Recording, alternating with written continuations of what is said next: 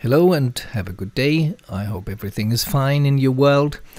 Here is a tutorial about mathematics and textures. Let me say it's about the beauty of textures with a little bit of maths.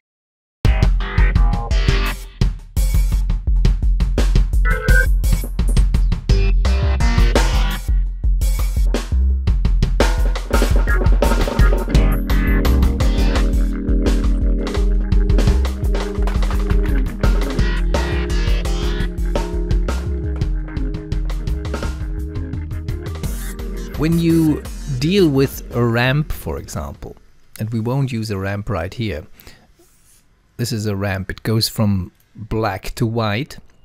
You would typically expect that you see that ramp somewhere in a texture, for example. So you have an object which is exactly looking like this plate here, and it goes from black to white or from black to red, whatever you choose here. But in many cases, you use a ramp for things where you don't actually see that ramp. For example, if that would be the polygon plane and you have a UV mapping in two directions, you could use this ramp for the bump mapping. So the bump would be very harsh here and slightly fading, and here the plane would be totally flat and unbumpy. So you wouldn't see that black to white ramp in that case, but you would see something else where the ramp works indirectly. And the ramp basically is a mathematical function. Similar to this one. You maybe remember that from school, or if you're more experienced with animation, of course, if this is a day-to-day thing. This is the sine curve. It goes like this. In the default setting, so to say, it goes from +1 to -1, which would be here. All the time. This is a +1, this is a -1 again, and it has zeros from time to time, and it goes on forever. If you use the sine function for a pendulum, for example, because the pendulum does exactly this, it goes from a -1 degree elongation to a +/- elongation, and in the middle swings through the vertical position. That can be easily depicted by a sine curve, but you actually won't see the sine curve. And the sine curve has to do with circular motion as well, or you can use it there, and you won't see that sine thing anymore, but it will have its circling function for a circle. If you want to use the sine curve for values, say, which are not negative, because in some cases you need that pulsating motion here or animation with values which are only positive, you can do different things. One would be to write the function absolute of sine of time, with, of course, 2 brackets, and it basically will create a curve which goes like this here. Let me change the color now. It would go like this, and here the absolute function would detect that it's going into the negative value, so it would go like this. It would be the same as the classical sine here, and then it would go like this. So that's the absolute version. But you can well, here you have breakpoints where the timing goes a little bit harsh, which can be good in some cases, but you can just move the sine curve up like this, and then you have all the positive values you want. For example, you can make it start at the height of 1. And then this would be, of course, 3. And the intermediate one would be 2. So it would be always positive. And you do that with this function. You write sine of time, for example, or a frame, or randomness. And the sine of time needs to be added to a number. That's that number here. that elongation here. So in this case, 1 plus sine. If you want to have it higher, you can put it to 10 plus sine of time. If you want the animation to go faster or slower, you have to play with the time value. 2 times time, or time divided by 3, for example. You could write in that's the timing thing. And if you want the curves to be, let me choose a yellow here, or a greenish color. If you want the same frequency here, but you want them much higher, you would just multiply this. For example, 1, that makes it higher. Or let's say 10 this time, we need it very high, plus, say, twice, 2 times sine of time.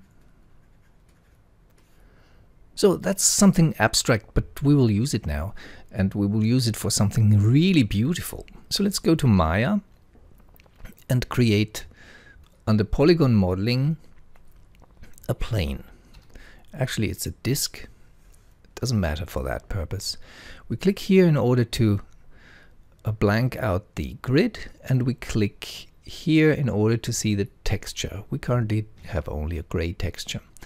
Now we go to the attribute editor and right mouse click here, and we create a new material. And the new material in our case is a very simple material. It's a Lambert shader. It doesn't change a thing because the default Lambert is as gray as this one. But we will map the color. And the color can be mapped with lots of things, and you can play with lots of things, but for a reason I don't really know, like the grid. The grid is here, so I map it with the grid, and you see the grid. If you hadn't clicked here, you wouldn't see the grid, so that's the crucial point here. So what we'll do now is we have the grid here in the attribute editor, and right here you have the tab for placing that grid.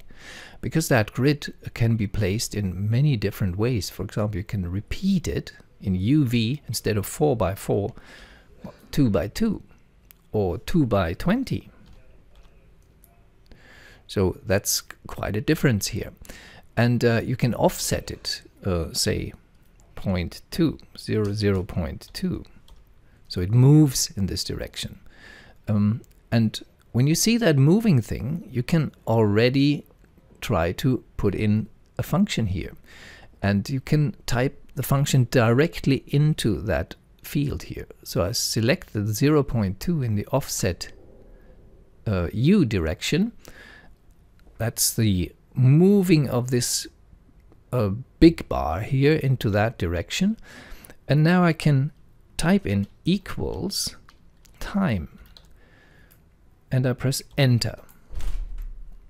And what happens now is that these things move along that disk. You can make this move much faster if you like. Equals time. That would be the same speed. You see they move this direction now. Or you could type in equals -5 times time. So it moves in the other direction now, up here, and much faster. So it's quite an irritating movement. But I go back to time. So we have a slow motion, rather slow.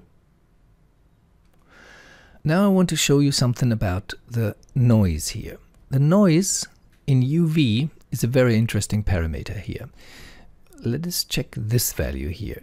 If you raise this from 0 to 0.2, you get this pattern, which is really cool, I guess.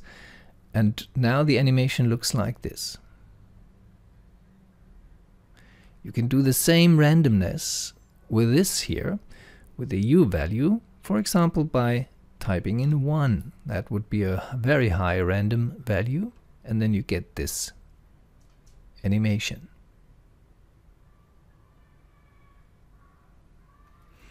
If you type in a sine function here, you need a positive value because the noise doesn't accept negative values. It's -1 for a sine curve doesn't make sense. So we do that, what we just talked about.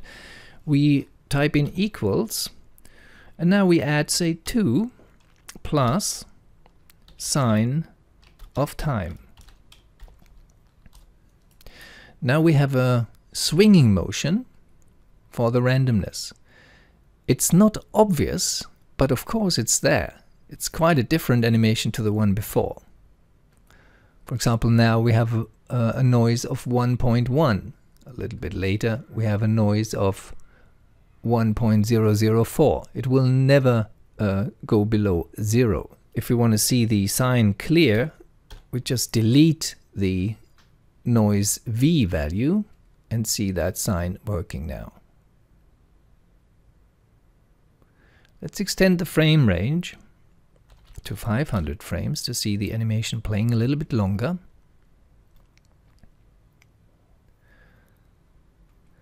And now I want to animate the rotation in UV. Let's check the slider here. This is what it does. It rotates the whole texture landscape. And we can of course rotate this by equals time. And now let's go to the top view here and deselect our object. And now we have this wonderful animation.